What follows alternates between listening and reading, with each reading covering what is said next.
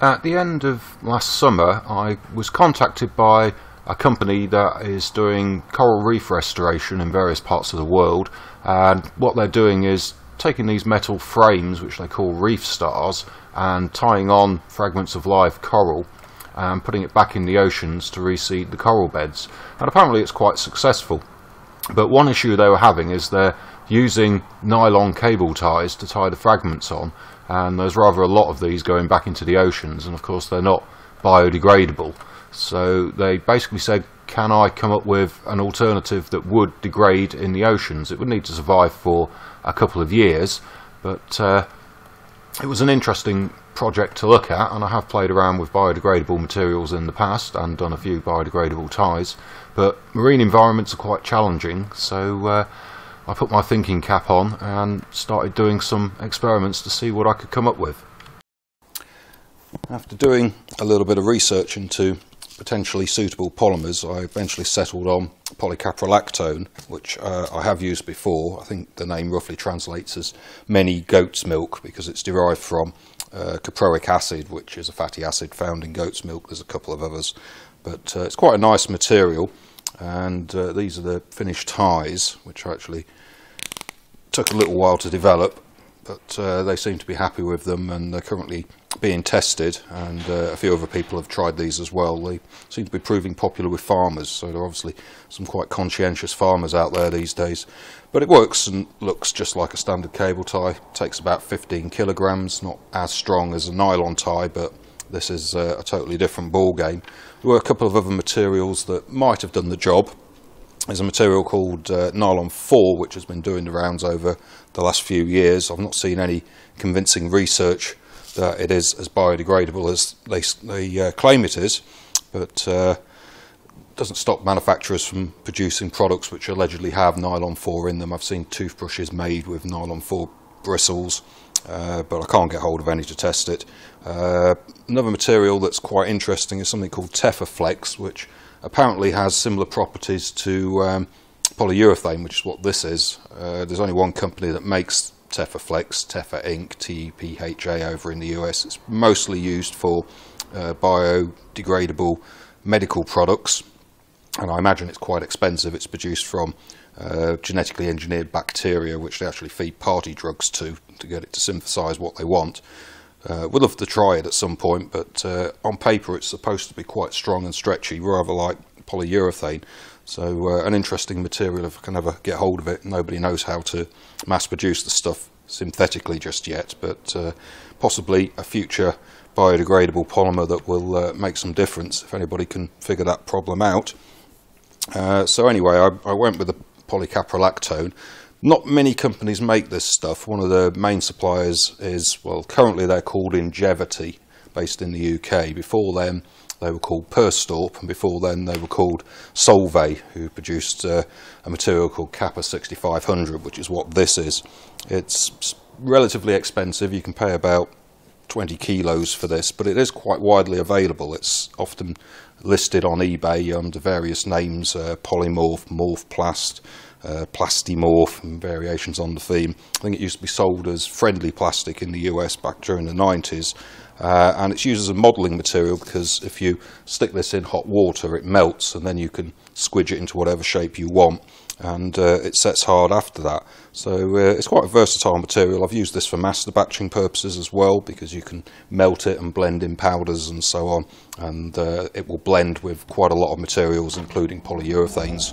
So it's a useful material to have around, but it is quite expensive. You will see on a lot of the listings that they claim it's similar to nylon. Not quite really. Even the Wikipedia page on polycaprolactone says it's similar to nylon.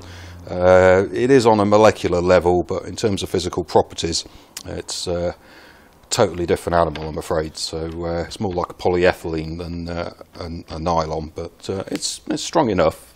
So anyway, that's the result. I'll show you roughly what's going on the biodegradable side. I'll need to get the whiteboard for that, but once you understand roughly how these materials work, you can see how more work is needed in this area to come up with some better ones. The the Teffer stuff I think is possibly the best candidate for a biodegradable polymer going forwards. It's in the same family as polylactic acid, which is quite popular, and people in the 3D printing community know all about that stuff, but that is not biodegradable in the environment. That only degrades in hot composting facilities.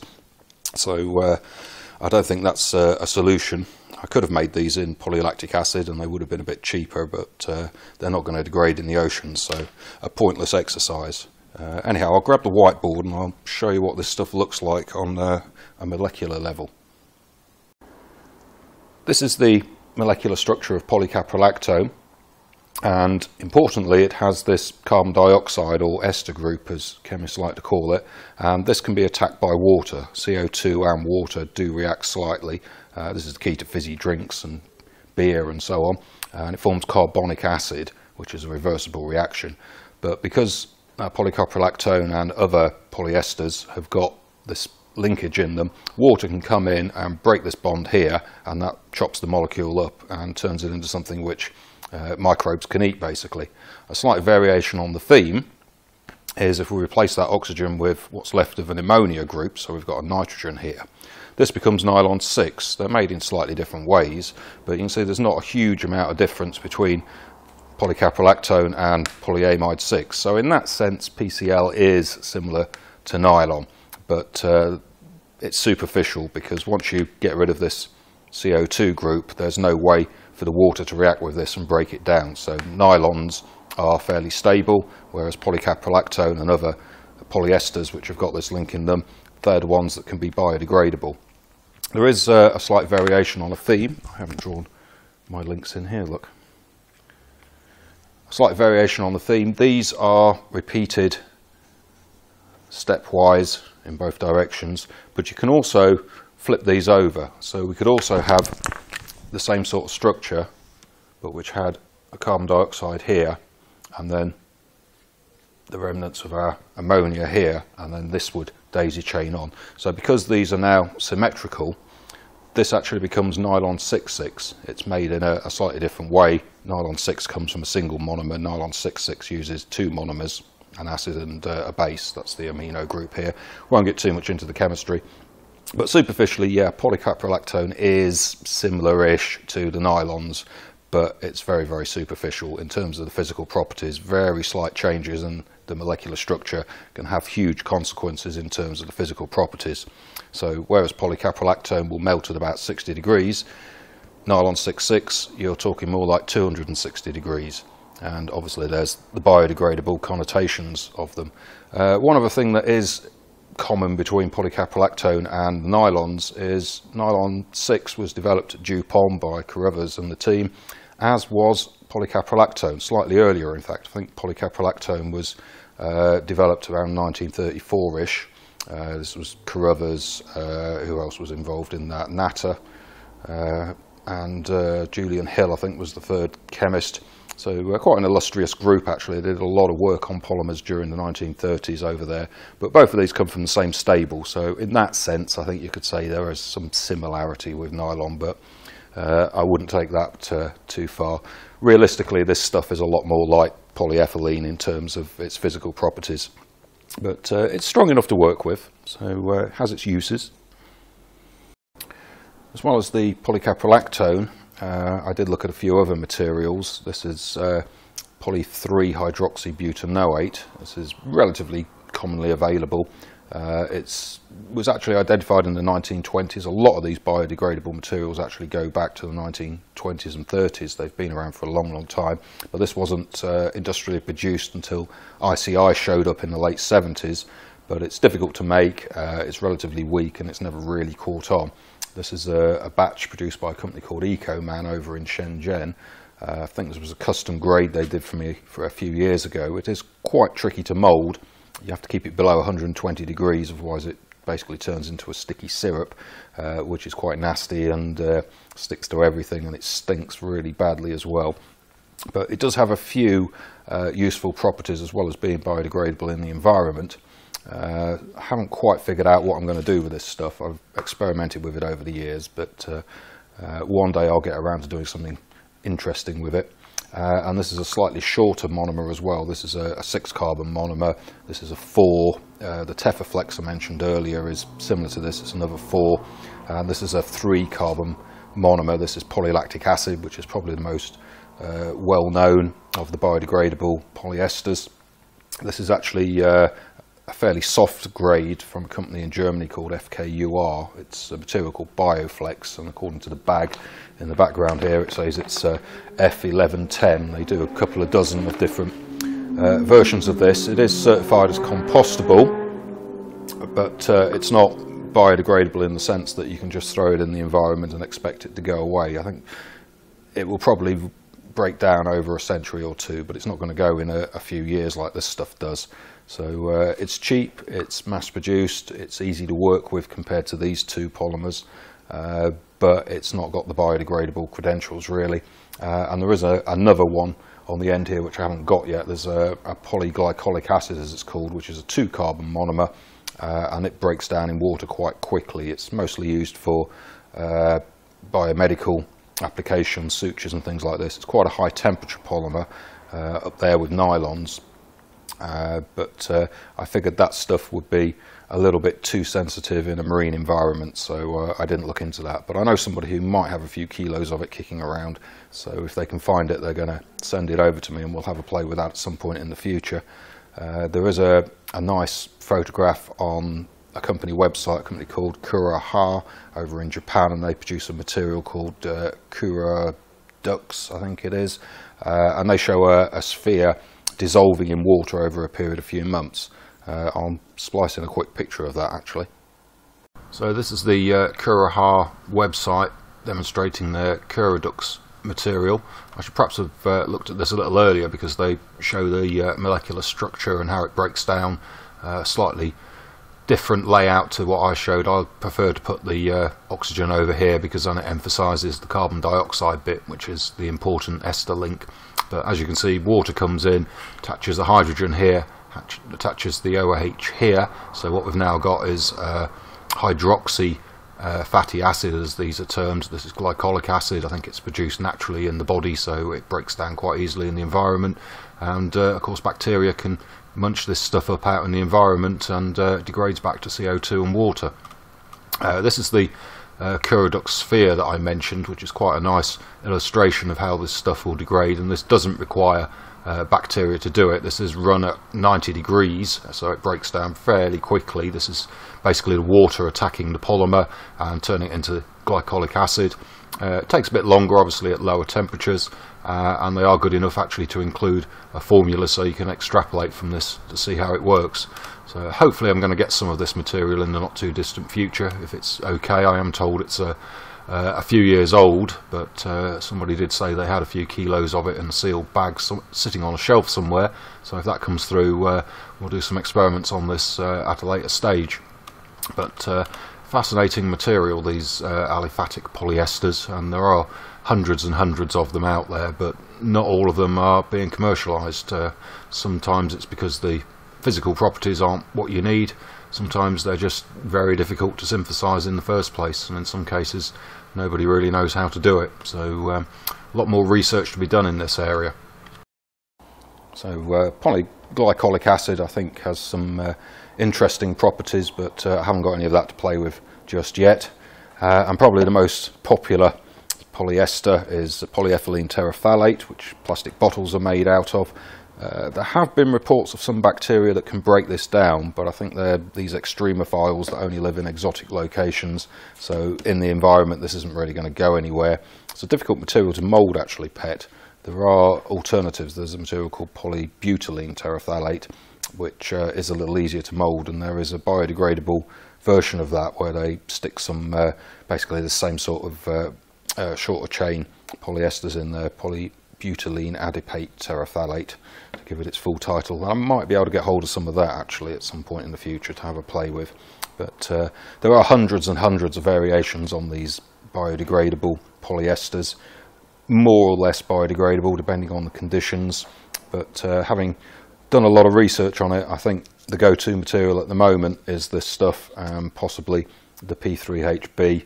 I would love the P4HB if I could ever get hold of any, but for the time being I think this is probably the best biodegradable plastic available, because it is known from extensive research to break down in most environments where it could end up, including the oceans.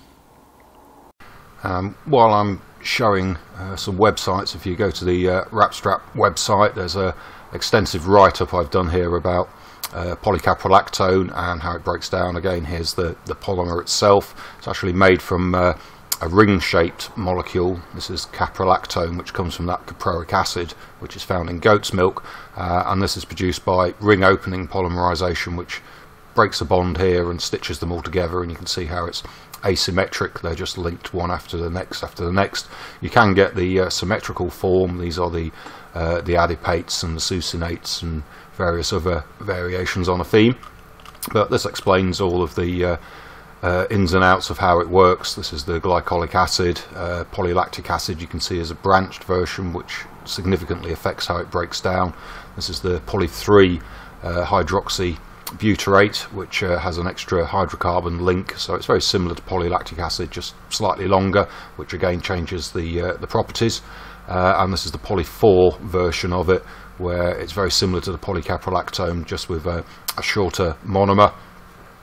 In terms of the hydrolysis, there's more information on here about how it breaks down and some photographs and so on, and some comparisons with polylactic acid showing how it doesn't break down. You can view this. I'll put a link in the description at the bottom, and some research to show the difference. There's a research paper which, if you can find it, I did find a preprint version which is available, but this was a collaboration done at the University of Manchester in the UK, where they actually tested 3mm plaques of polycaprolactone and polylactic acid. Normally a lot of the research that's done, which is actually done at universities, to be honest, so they're generally only 2 to 3 year time frames, which isn't great for long-term biodegradability studies.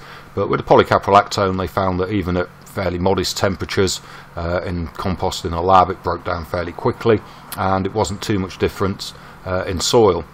And even outdoors, just uncontrolled, burying them in the soil around campus, they found that polylactic acid broke down relatively quickly. This bit here is interesting, the fact that it seems to have gone up. I suspect that's more measurement error than anything, but I'll come back to that in a little while, because I think I know what's going on here. They don't actually say what time of year this is, so I think there is a seasonality to the breakdown of these materials in the environment, which would make sense. And then they did comparable tests with some polylactic acid. It's unusual to use moulded test plaques. Mostly they use films because they can be solution cast in a university laboratory, but polylactic acid did absolutely nothing below about 50 degrees, and outdoors absolutely nothing happens to this stuff, even over a 2 year time frame. So if you're looking for a polymer that breaks down in the environment, polycaprolactone is certainly a lot better than polylactic acid. And on the final page here, there's quite a few references which I went through when I was doing the research here. So if you're interested in this stuff, go check some of these out, and it does give you quite a lot of background information.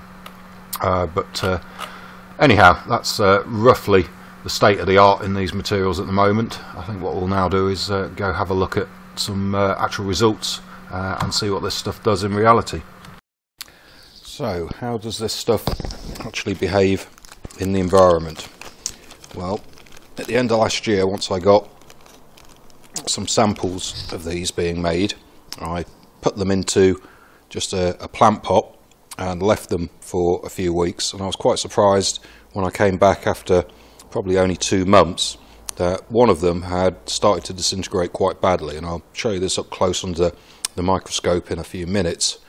I haven't been able to replicate that quite as well since. I have tried it in a few other plant pots, so either I got lucky with that, or I think there is that seasonal aspect which I mentioned a minute ago. I haven't seen any research to confirm that there is a seasonality to the decay rate of this material, but I have some more trials ongoing, and although it's currently only midsummer, we'll find out for sure in a few months' time. I've also got a little terrarium going here, which has gone rather green, and this is basically just some potting compost, and buried in here are some of my sample ties. If I can fish one out, I might need a pair of tweezers to do this, but that has oh yeah, something's happened to that. We'll go have a look at this under the microscope as well. It's certainly, oh well, that head is broken off, so I think that is indeed decaying. I'll clean this up a little bit and we'll go have a look at it under the microscope and see what's happening. These have probably been in the compost for a few months. It's not been at an elevated temperature, but I have kept the lid on, so it's been kept very moist, and obviously with water being the main element that breaks these down, along with some enzymatic help from the bacteria. After all, bacteria synthesize these kind of molecules. You'd expect them to have the ability to break them down as well. But I'll scrape off some of this crud and we'll have a look at that, because that does look interesting. I've not actually checked these. They've probably been on the windowsill for about 3-4 months now, but it's looking good. So okay, let's have a closer inspection.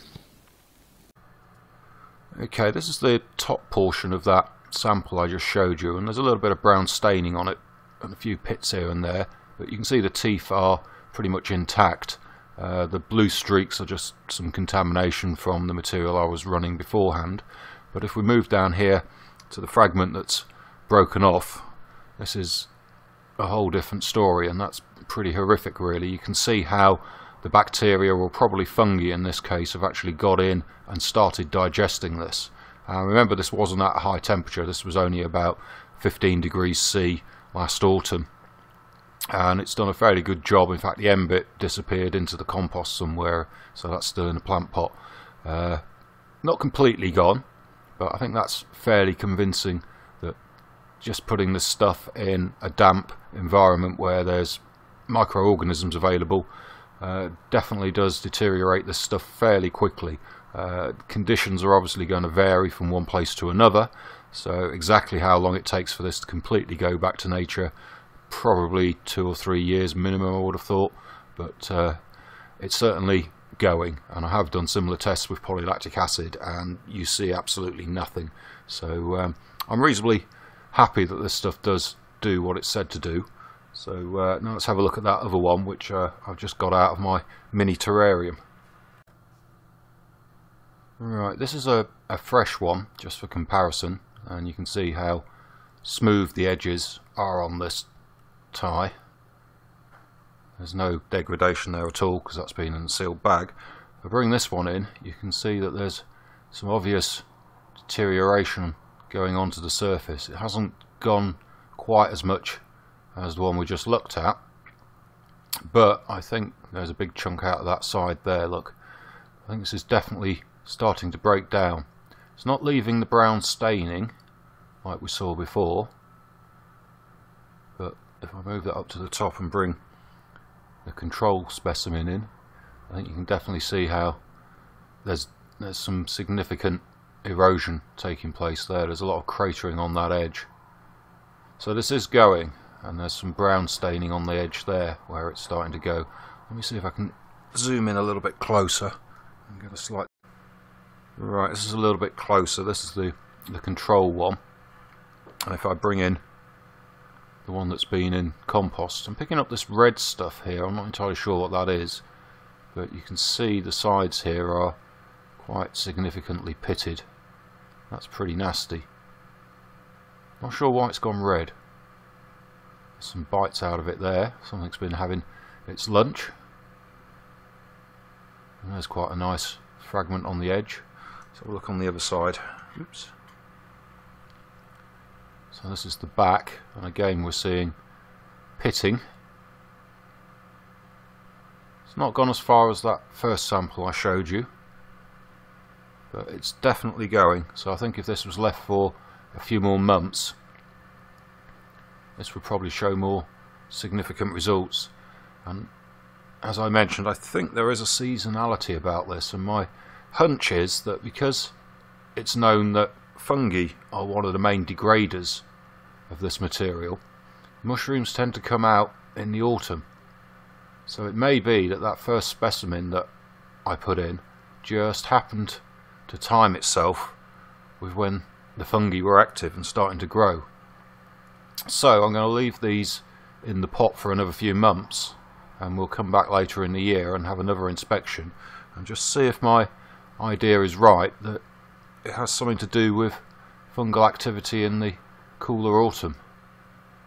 But anyhow, it is definitely going, so we'll wait to hear what happens in the oceans. That could take I don't know, maybe another year before we get any feedback from that, but certainly I'm reasonably confident this material does what it's supposed to. And as a comparison, this is some polylactic acid, which I've also had in compost for a few months now. I think this is FKUR 2110, not the 1110 granules that I showed you earlier. It's a very slightly stiffer compound, and there's a bit of moss on there, but the edges look fairly crisp. There's certainly no pitting and no chunks taken out of it like we saw with the polycaprolactone. So although this is probably the most commonly used biodegradable polymer, it's only really biodegradable at high temperatures, so you need to get this in a composting heap. There's a little bit of cracking there. I don't know if that's where it's simply been stressed. There's another little bit on the bottom edge there. You can just see that kind of river pattern. I think that's possibly just cracking from flexing the material. It is quite flexy, but yeah, it's not going anywhere near as much as the PCL. So anyway, I thought I'd just show that for completeness. It's a hands down victory to the polycaprolactone. Right, so now we've had a look at what polycaprolactone is and how it works, how it degrades, and we've seen some actual evidence of that happening in the ambient environment, not requiring hot composting. It's time to have a look at some of the implications of actually moulding the thing. And the first problem you have with this stuff is it's actually a very weak material in terms of its yield points. That's the amount of force you need to apply before it starts to deform, and it's actually lower than polyethylene. So going back to that, it's kind of like nylon. No, it's totally different. And the problem I had with that was it was ripping the latches out of these things. So if you try to make a standard design cable tie, and there are companies who are making polylactic acid cable ties. I know of at least one company that does that, and that's a fairly easy thing to do because there's so many different variants of polylactic acid. It's a fairly stiff plastic unless you plasticize it, so it's relatively easy to just put that into a standard cable tie mold and get on with it, but it doesn't degrade properly. So you've got to engineer these things in such a way to compensate for that poor performance in terms of yield strength. And the other problem you have, and here's some granules that I've just stuck in hot water, and although that's in boiling water, it's not really that hot at all. And this is the other problem you have with the stuff. It's got a very low coefficient of thermal conductivity, and that means when you start trying to mould it, you've got to wait an awful long time for this to cool down and solidify. So the cycle times on these, I think I was running these at about 45 seconds. I've seen cable tie moulds running in nylon running at about 15 to 16 seconds, so very much quicker. Nylon has a fairly sharp melting point, which means when you're going in the opposite direction, cooling it down, it freezes off very rapidly, whereas this stuff, well, that's still pliable even after 30 seconds or so. So that's a big issue with moulding this stuff. You really have to leave it a long while, even with a chiller on the mould, cooling it down. I think I had it as low as 6 degrees. There weren't quite icicles hanging off the thing, but it was pretty cold, and it was still taking a long while to set up. And if you try to extract these from the mould beforehand, you're likely to deform it. So that was a big problem. And the other thing related to the temperature, and this is still squishy even now, if you get your feet into the hopper above about 50 degrees, this stuff starts melting and it will block it up. So you've got to be very careful on your temperatures. You can process this at about 180, 200 degrees, just like a normal polymer. But the hotter it goes, the longer it takes to cool down. But the cooler you try and run it, the less flow you have, so it's harder to fill the mould. So there's a lot of trade-offs there. But as long as you keep that feed point where you're going into the barrel below 50 degrees, it's not all that difficult, to be honest. You don't need to dry this stuff, and it does granulate and you can recycle it. So not an awful material to work with, not as simple as polylactic acid, but nevertheless it's doable without, you know, a little bit of practice, and you get away with it. Now, it did take me quite a few attempts to figure out how to make a cable tie out of this material, and as far as I'm aware, I'm the only person in the world who's doing this. I think there's a company possibly in China who are making a polyethylene succinate, which is another one of these variations on the polyesters. Not conspicuous on the market just yet, but it'd be interesting to get some at some point and see what they're like. And then there's obviously the PLA ones, but I've not seen anybody else making a proper biodegradable polycaprolactone version. So I ended up doing a lot of prototypes. Obviously I started on some fairly small designs and then worked my way up to some slightly longer ones. These actually turned out to be releasable.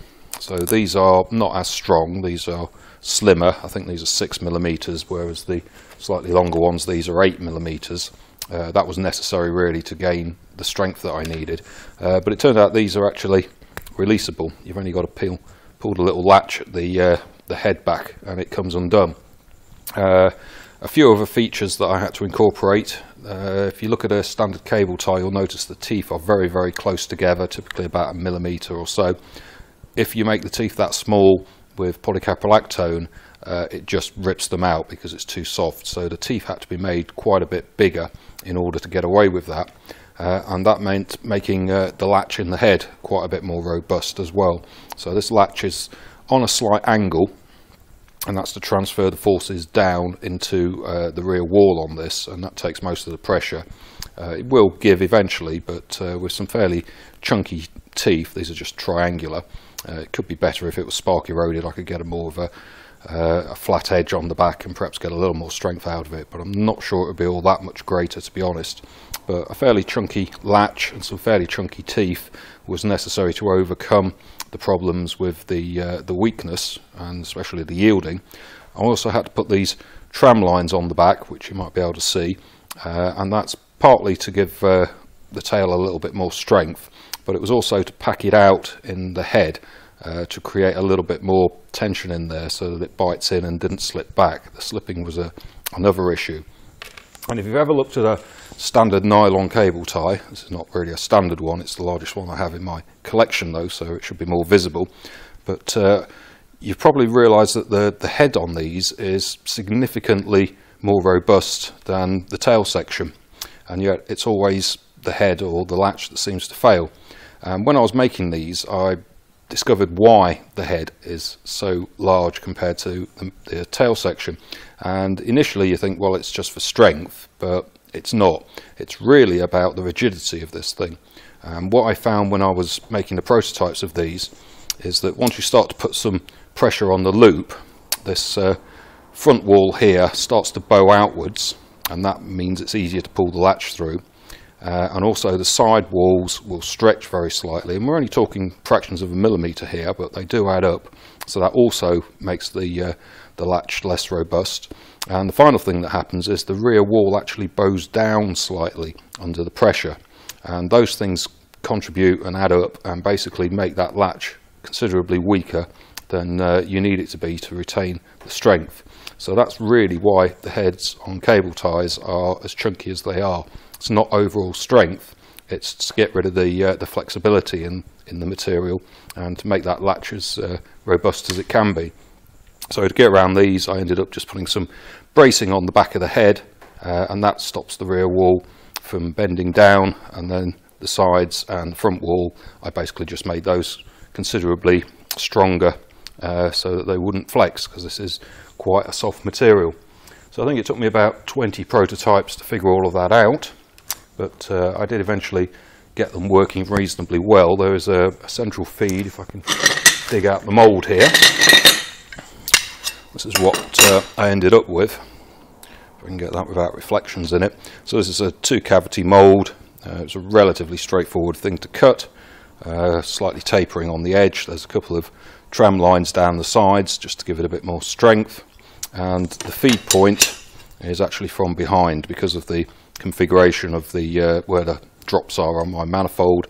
I had to have a runner on the back bring it in to here, and then I'm gating at the centre because this material doesn't flow quite as nicely as I would have liked, so I had to go with a centralish feed. It's slightly offset because it has a little more to pack out at this end. I think with hindsight I might have moved these a fraction closer to this end, but I was getting consistent results with that, and then I had to go at a slightly smaller one. The remit for the Coral Reef project was for something comparable to a standard cable tie, 30 centimetres long, but I also figured there might be a market out there for a smaller version, and these are a little bit cheaper, but they're never going to be as cheap as normal cable ties. This is moulded in essentially the same way with a split runner on the back and gates coming through the middle here. But considering this material is, you know, 4 times, 5 times as expensive as nylon, and the cycle time is 3 or 4 times longer than nylon, you are looking at quite a premium for these. But they are available. I think I've got some listed on eBay, or if you're interested in any, you can check out the Wrapstrap website and get in touch. But as far as I know, this is the only seriously proper biodegradable cable tie that I've seen. There may well be others out there, it's a big world, but they're not that commonly available. So I've done my bit for saving the planet. This is now solidified, and you can see how it's still relatively flexible. If that was nylon, that would be pretty solid material at this point. So anyway, that's polycaprolactone and a biodegradable cable tie, and with all the offcuts of this, you can always give them to the kids and they can melt them in hot water and do some modelling with them. So a fascinating material, and I'm looking forward to getting some other of these biodegradable plastics to have a play with as well.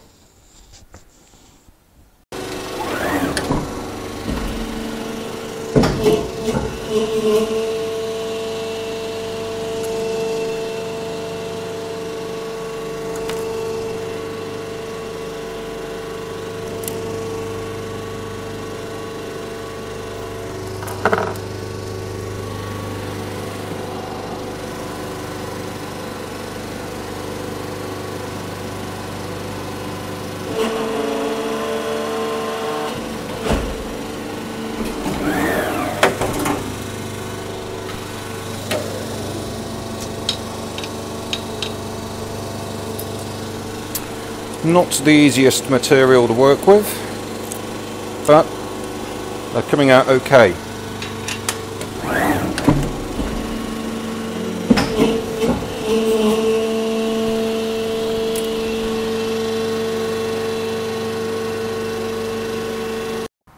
Right, and a bit of bonus footage. Here's a tie that I've had around a stunt tree in the yard for a good few months now, maybe 6 to 8 months.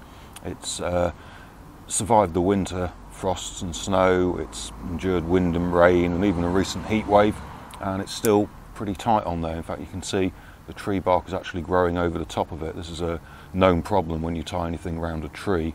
They call it girdling in the trade. I do have a cunning solution to that, but that'll be the subject of another video. But anyhow, this stuff is fairly durable outdoors. There's no embrittlement going on here. I suspect there may be some degradation happening behind the scenes here where it's against the bark. I'll leave this on for another few months and then we'll take it off when we look at the terrarium samples again, see if there's any pitting and biodegradation happening behind the scenes here.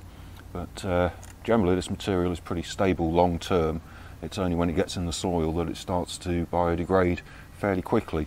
So it's a fairly good biodegradable plastic in my opinion. It certainly does the job above ground, and also does what you want it to do when it gets in the ground. So anyhow, that's my research on polycaprolactone.